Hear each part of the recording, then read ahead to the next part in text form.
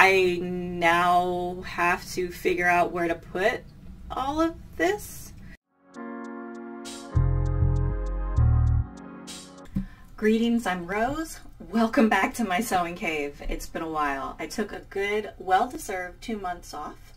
I received my Peloton and got a little distracted, but I'm loving every bit of it. I have been doing so well on my Peloton, I decided to treat myself to some fabrics and pattern. And when I say treat, like I went whole hog. Part of this is things that I bought myself for Mother's Day, other things I just bought because I couldn't help myself. So join me now while we go through the wonderful treasures I bought for spring 2021. So first up, if you follow any of the other sewists on YouTube, you're probably familiar with Angela Clayton. And she's recently opened a side Etsy shop called Counted and Curated, and she sells vintage sewing patterns. She has a separate YouTube channel where she opens all of her shipments when they arrive, and then she tells you whether they've been listed or not. Well, I saw this pattern, and if you've seen my recent Edwardian blouse, you know that I'm obsessed with lace and lace inserts, and this pattern gives me another opportunity to use lace and lace inserts. So this is probably from the mid to late 40s based on the fabric width listed in the instructions. I think the max fabric width was listed as 42. This is a 36-inch bust, so I will have to do probably a 5 to 6 inch grading across, along with a 3 to 3.5 inch full bust adjustment. My measurements are fluctuating a little bit because I have been using my Peloton, but I cannot wait to try this pattern out. The new website for Vogue Butterick McCall's, I think, there might even be one more on there, is now called Something Delightful, and they had a recent sale on their Vogue patterns. And I bought these two blouses. This is pattern Vogue 8772 and this is 9029. I've had a really hard time finding blouses that fit because I do have a double G, I think. It's quite a big difference. And cashmere does have a button up, but it's got double princess seams, and I'm not too excited about that look. So I want to try these first, and if I can't get a good fit, then I will move to the cashmere blouse that I already have. Next up, I went to Joann's, and of course they had patterns on sale. And you haven't seen this, but I do love making costumes. COVID has obviously put a damper on events and Halloween, but this year my family is almost completely vaccinated, and we cannot wait to actually go out and go to the Renaissance fairs, the Comic-Cons, and celebrate Halloween. Bought some costumes just in case because I never know what I'm going to need to make. This is Butterick 4669. I bought this corset pattern for the Renaissance fair, and I'm hoping that my daughter will want to dress up this year. You never know. She's a fickle teenager. Butterick 3906 is chemise with an overskirt, and I actually liked the corset pattern that came with this. I saw this and I was just like, I've got to have it. It's got lace insert, a very similar collar to the blouse I've made, and it also comes with the hat pattern, so I'm excited. So this is Butterick 6610. I had made a 1970s pattern earlier, I think fall of last year, from a pattern from 1971. And it has a very similar sweetheart neckline as this, but this came with some more sleeve options. So I really love that dress I made last fall. So I thought I would just get this Butterick 6586 just to make a similar look with a little bit of a different skirt. It's got some pleating and a little bit more fullness. Last pattern, Butterick 6640. This is just a basic shirt dress. While I was at Joann's, I decided to look through the fabric, and Jennifer with A Vintage Vanity and Stephanie Canada recently did a collaboration where they sent each other fabric and notions and patterns to sew something up, and they had no idea what they were getting. Jennifer sent this fabric to Stephanie. I absolutely love it. It's a quilting cotton. I sew garments out of quilting cotton. Don't at me. I love it. It's beautiful. And I thought it would just make a beautiful fit and flare, maybe a shirt dress, or even like this would make an amazing quilt back. You know, actually use it for what it's designed for. But I just thought it was so beautiful with all the different colors. I have tons of cardigans in different colors, so I could actually just swap them out and have tons of outfits with just one base dress. And I bought 6 yards, and that was all that my Joann's had left. So good luck finding some, because this is a fabulous fabric.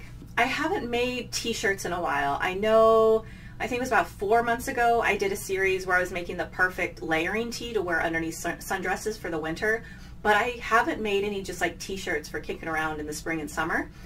And Joann's had just this basic kind of, it's a poly blend, so it's not going to be too breathable. I'll make sure to make it short sleeve. And the dots are kind of taupey and not white, but I thought this would just make a basic tee, maybe the gable boat neck, or just maybe like just an oversized drapey tee, or I'd probably make another wanted tee. I love that pattern. The next store I bought fabric from, Fabric Mart Fabrics. They were my last haul. I love it. The website always has such great deals. Anything on there just goes really, really fast. And they had a 60% off site-wide sale a couple weeks ago. I know, I'm such a sucker for sales. And I went on there just to see what they had, and they had lots of goodness. So one of the things they do send, if you are, I think it's called a premium membership, they will send you emails on fabric before they're available to the general public. And they had sent an email with a great deal on rayon crepe. And I have been loving natural fibers lately just because I've been working out so much. I get kind of hot and sweaty. So natural fibers have been very, very helpful. So I am trying to get more natural fibers into the stash, if I can actually fit this stuff in the stash, instead of, you know, like the nylons and the polyesters, and those things are a little less breathable. So one of those rayon crepes they had was this beautiful olive rayon crepe. It's got a beautiful drape, and it isn't too sheer, so I think I can use this for a lot of things, like a jumpsuit, a dress, even a blouse. I probably wouldn't want to use this on like a dress that wasn't gathered, like it needs a little bit of bunching, just because it is so lightweight. And then I bought, how many yards of these did I buy? I bought 5 yards of each of these rayon crepes. Don't at me. Okay. This is just baby blue. It's not really my color, but it was a good deal. How much was this per yard? $2.99 per yard. Heck yeah, I'm gonna buy it. I can use this for underlining. I can use this as like a blouse, anything else. It's a good, just basic color, just like the olive.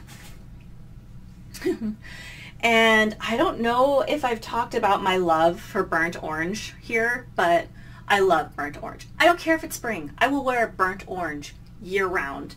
So I bought 5 yards. Oh, I forgot. This is 54 inches wide. Oh my gosh, I got 5 yards. Yeah, this is gonna last forever. But it's just so beautiful. Oh, love it. And then while I was there, it's like, okay, well, I'm shopping. I might as well look and see what else they have on the website, right? And next to burnt orange, teal is my favorite color. And they had this polyester crepe, and it's a suiting weight. And I was thinking it was going to be a little bit lighter, but you know, this is a good suiting weight.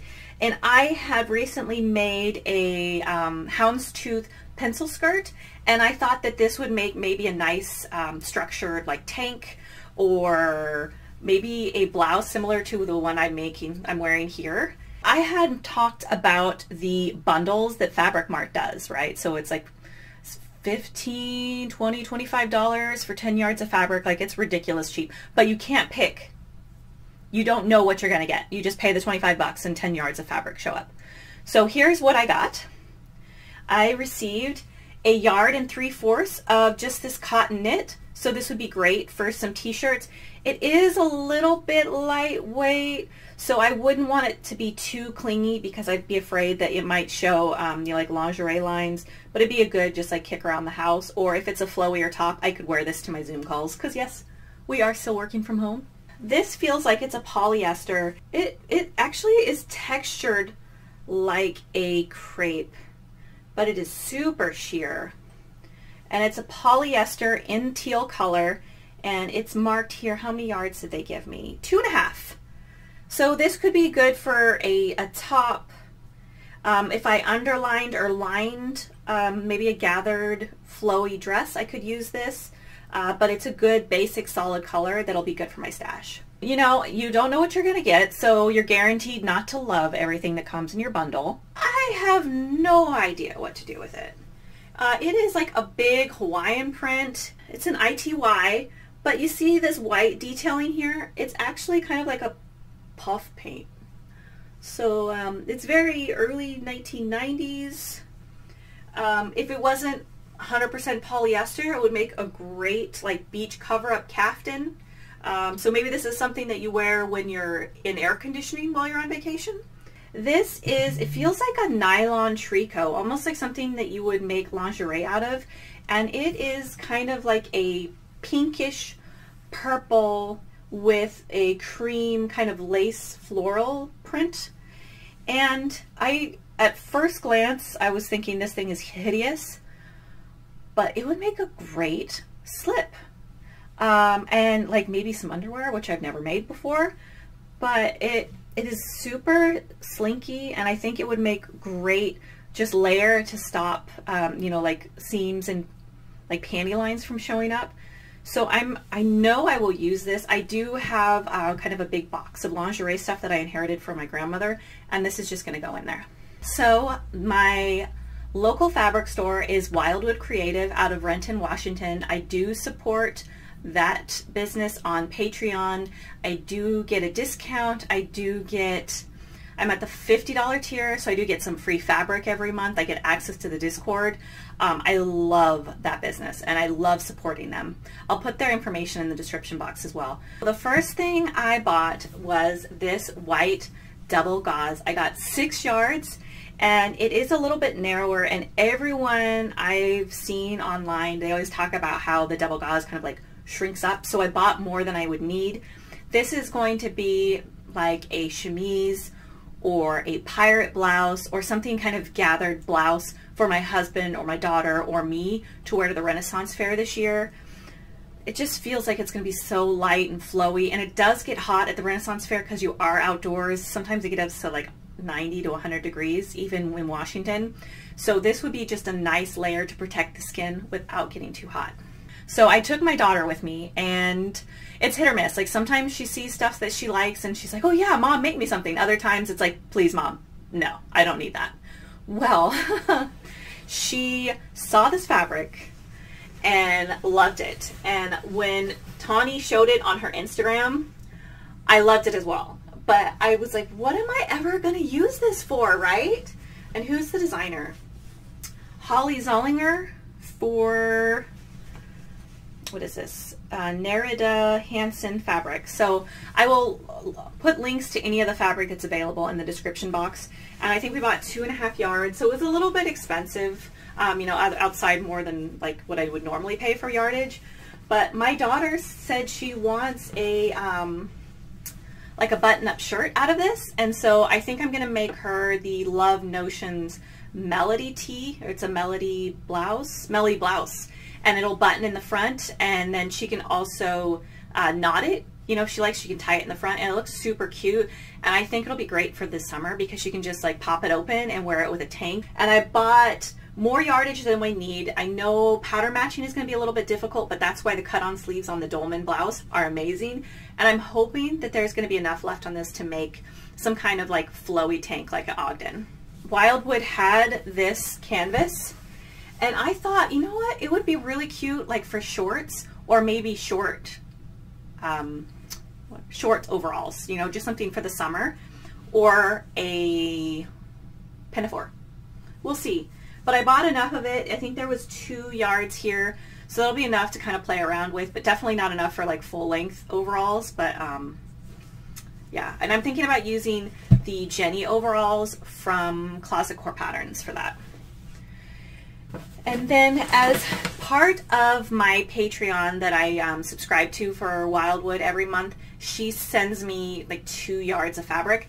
And you do kind of, it's like mystery, but you kind of tell her what you're thinking about.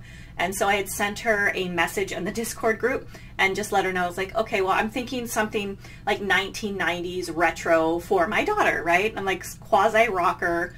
And she sent this, and at first I was like, but then I looked up checkerboard, and I don't know what happened to my memory of the early 1990s, but checkerboard was everywhere. So I'm going to make my daughter another Love Notions Melody tee or Melody blouse out of this fabric, and maybe put a contrasting upper collar.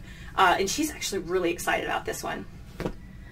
So, oh, so she has now some grab bag buttons. Like there's just this container of buttons that you can grab through, and I think they're like 50 cents a piece. So I bought these really cute buttons. I have way more buttons than I need, but you can never have too many buttons. Except for, you know, when you need 6 and you only have 5 and then you have to buy more buttons. But, you know, let's not think about that. So Tawny just got this in earlier this week, and some of them have already sold out, and they're beautiful. I love this. Look at this beautiful, like I said, teal. It's this teal blue. This is the tinsel twill. It's got such a lovely drape to it. I have no idea what I'm going to make with it, but you can never have too many solids, and it's pretty, so I bought it. This is not tinsel twill, this is tinsel linen, so that's why it's got a little bit of a heftier drape. So I'm thinking to make paper, well, I don't know if I would wear a paper bag, pants, maybe a jumpsuit, I don't know. It's pretty, so I bought it. Okay, I think there's like 25 pounds of fabric here. It was a lot. So I know Kashi's the owner of Metro Textiles, and if you hit a certain like monetary threshold, he throws in some free yardage, and this is my free yardage, and it is like it's lace, so you can see through it. I don't know, can you see through this? Yeah, you can see through that. So it is lace, but it is animal print, and then this black is actually flocked, and it's glitter throughout. So I don't know what I'm going to use this for. It's not quite my cup of tea. It may go to the next in-person swap that my sewing group does. We shall see. But it's fun, and I'll now have glitter all over my table. Thanks, Kashi. I bought a lot of basics. As you've seen, I bought a lot of solids. I tend to buy too many prints and then I don't know what to make with them. So I am trying to buy more solids lately. And then this, I thought this is just a beautiful springtime fabric. This is a Kelly green cotton sateen. I bought 4 yards of this, and I thought that this could be, you know, a coordinating like bolero to something, with the green being accents, but it's just a good, vibrant solid. And then next up is, this is a black cotton voile, and somebody correct me, like half the people say it's voile, half the people say it's voile. I've been using either one, so feel free to correct me or let me know what you think is right in the comments. But I bought, I think 10 yards of this. I have been using a lot of voile in my Gunny Sacks kind of inspired dresses. And so this is just a good underlining as well if I wanted to use it to put underneath something like that animal print lace, so it would be a little bit more opaque. I bought some white linen. It is just a little bit sheer, but again, this is just, I thought we could add it to the stash for possible Renaissance fair costume. It was on sale, and I know I will use white linen in the future. And this, I only got a yard of it, and it is this beautiful lace. And if you have seen, was it? Yeah, this month, it's still May. If you have seen May's pattern for Gertie's charm patterns, there is this top, I think it's the gardener top, and it's got an insert at the top, and she's been using lace or contrast, and I thought this would be a beautiful lace for that. I might have to kind of reinforce it by maybe some organdy or a chiffon so it's still see-through, because this does shift a little bit, and that part of the blouse needs to be reinforced just a tiny bit. This is a cotton sateen. It's cream, and I thought this would just make a nice blouse. 10 yards of cream voile. I'm hoping this pile doesn't fall over. And then as part of like that gardener shirt I was talking about, the gardener blouse that Gertie just released. I thought this, you can't really see it, but it is a mesh with kind of like squiggly sequins. Do you see that? And I thought that would be great as that kind of triangle portion of the gardener. And then I want to make a dress using the gardener as a top and then have a gathered skirt on the bottom. And so I thought I could use this as the skirt and then have the mesh insert, and it'll be very 50s and very beautiful. I don't know where I would wear a sequin gathered fit and flare, but I'm gonna make one and it's going in the stash. Next up, so we had talked about t-shirts, and I saw this. It is a rayon. It is a tiny bit see-through, but I think it'll be fine. And I'll probably make a Nico. And my daughter has been wearing her Nicos like crazy, the tank version, but they're a little bit too short on her. So I don't know. I may make her one out of here if she likes this fabric. I bought extra. Just why not? Don't fall over. And this I thought was beautiful. This is a rayon challis. Oh, this is the outside. Let me get this open. Isn't this beautiful? I saw this and immediately thought, okay, 1970s, I'm gonna make another like prairie dress. I just thought it was so pretty. And I love all of the kind of the mustard yellows in here and the forest greens. And I could do a lot of, you know, like design elements with these stripes. And then Lena Hoshek is one of my favorite designers, and she recently made a fit and flare dress where she used the stripe fabric, you know, facing different directions as a design element. And I was thinking that I could make maybe a dress using this, and I got 4 yards of this. Because of the prairie dress and all the gathering, you need a lot of fabric. I'm sorry, I'm like trying to make sure it doesn't fall over. What's next? Oh, okay, so I got this, and I saw this and I thought it'd be really cute for like a play suit as maybe a blouse with a white collar, maybe halter top, or, you know, just a shirt dress or anything. But it is just this beautiful red, and it's not really coming through. These are white polka dots. It's not completely opaque, but I could get away with not lining this, and I just thought it was fun. And as I'm looking at it, I'm like, oh, this is Minnie Mouse. I wish that hadn't popped into my head, but I'm still gonna make something out of it. And then the last fabric, oh gosh, this is a lot. This is gonna be a long haul, so you're just gonna have to stick with me. This is seersucker. So it is a white with kind of a blue chambray seersucker. I haven't worked with seersucker in a while, and I just thought, you know, that'd be something fun. I always see this and I think of like, you know, seersucker suits, and I don't know, for some reason I want to make myself a seersucker suit, maybe a play suit for summer. I don't know where I would wear it, but I want to make it. And I got 5 yards of this, so that should be plenty to do anything coordinating wise with the seersucker. Okay, thanks for sticking with me. I know that was a lot. I now have to figure out where to put all of this, but I will fold it nicely and put it away. Maybe go through and cull some of the, you know, older fabrics that I know I'm not going to use. I do need to be better about that. And I will be posting my sewing cave walkthrough so you can see the stash shortly. I filmed it before this last haul, so it will probably look nicer in the video than it will by the time I'm done shoving all of this in my Challis unit. But thank you for tuning in today. Like and subscribe, you know the spiel. I will be putting out more videos. I know I took a decent break, but thank you so much for watching this video, and I hope you have a great day. Bye.